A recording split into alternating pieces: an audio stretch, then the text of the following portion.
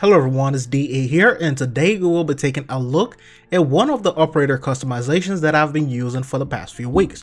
Now, apart from the usual mission objectives in Warframe, fashion is highly important, and if you will be going out there into the field, it is important that not only you have your best gear, but also look good while doing it. So today I will be showing you some of the quick steps I take and how I finalize my look. So first things first, you want to pick your face, your complexion, and also your makeup if any. Mine is created to look this way, however, I hope we see a large addition of more hairstyles in the future.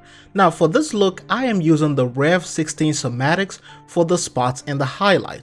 This one gives you the 4 golden pendants attached to each portion of the face, and you can also experiment with different styles if you don't like this one. So feel free to experiment and go with whatever you want. Now there are multiple options to choose from. For the color choice, I chose black and gold. Now the gold will be selected from the Storm palette, row 3, and you can go and alternate between columns 1 and 3.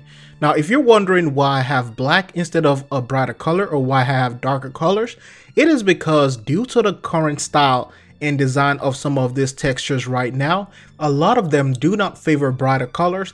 It makes it look more a little bit like a plastic feel. So that is why I'm using darker colors, and a lot of you can tell just by looking at it as well. Now for the facial accessories, I am using the Massam earpiece and nothing else. Now once again, you can go ahead and try out different things, see what you feel good with it, maybe add glasses, add some earpieces that is a little bit different. However, it is all a matter of your choice. But with this one, I'm using the Massam earpiece and nothing else. And for the colors, I'm also using a black from any palette.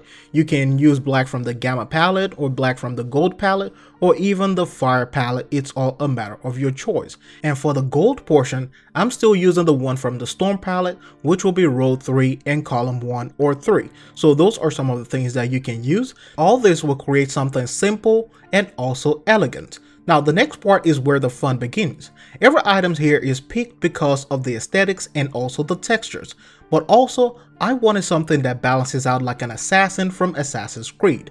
I have the Manduka hood, the Manduka suit, the Sino pauldrons, Zariman leggings, and the corporate tassets. Now these are items that can be acquired either from the quills, bought individually, or bought as an entire set.